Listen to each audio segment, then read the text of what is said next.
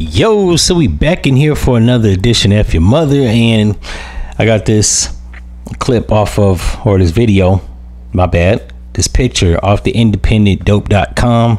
It says Garcelle Beauvais reveals she spent $6,000 on a dating app and didn't even meet one guy. Now, I don't know how you spend $6,000 on a dating app. Maybe it meant to say that she was trying to have one put together or trying to create a dating app for 6 G's. I don't know what functional app costs $6,000, but that's just me. There's a lot of things I don't know.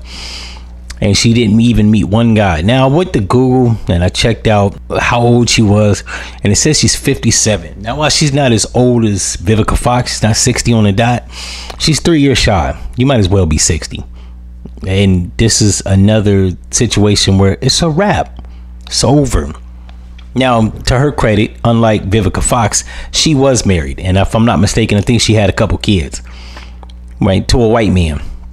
So at least she got that out. I don't be so hard on women in their 50s or even 60s. If they've been married, they got kids, they cross that path, right, and they trying to jump back in the dating pool again, especially if they look good like her. 57. I liked her when she was skinny, but she didn't really age bad. 57, she got a big ass. I googled some pictures. Now she's a little chubby, right, but she's still curvy, and she got that crooked ass weave for all that money that she made. So I don't know, but in any event, I give her credit. She at least was married, got a couple kids.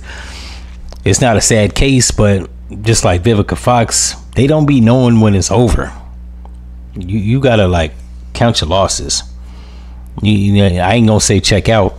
She come my way, we can make it happen. I'm lying. At my age, even I'm not trying to date a woman 57 years old. I got about 3 years till she a senior citizen. I'm cool. And even though Social Security age is 65, you a senior when you hit 60. It's the end of the road. I mean, you still can live life, but I'm not 10 more years she gonna be 70 years old. What the fuck am I do? What the fuck is I'm gonna do with a 70-year-old? I'm nowhere near that age. I won't be a senior for another 20 years. Even when I'm a senior, I don't want a woman that's 70. No bueno. In any event, if you like this episode, you know what to do, and I'm out.